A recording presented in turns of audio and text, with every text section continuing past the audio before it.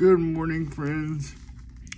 I can imagine the words from the gospel reading yesterday from Luke chapter 6 being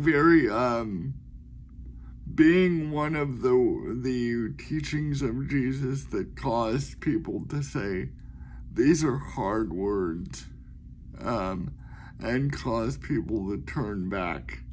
Because this scripture says, love thine enemies, and if somebody steals from you, basically don't get your property back, or don't try to get your property back. And if somebody hits you, turn to them the other cheek, so that they can essentially, hit you again, I guess. These are just such challenging things to try to wrestle with in this modern context. But I think what Jesus is saying here is what was said by my friend Ryan Wager in his sermon yesterday at Oaklawn UMC in Dallas. It is easy to love those who are easy to love. We are called to love those who are hard to love, and those who don't come to us with a sense of reciprocity and maybe are so wounded that they need our love more than those who we would even consider our friends. But I think what is key in this passage, at least for me, is that it's not advocating for abuse. It's not advocating for a blind, love where you surrender everything, including yourself.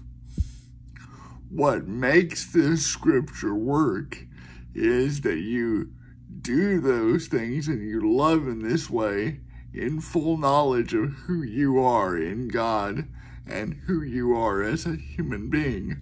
You don't turn the other cheek asking for abuse. And if somebody abuses you or is abusing you, let me say, that's not what God wants. But you turn the other cheek as if to say, I see what you're doing, I am aware of what you're doing, and I choose to love you in despite of what you're doing. And because I see the value in you that God sees in you. So this scripture is not advocating for abuse.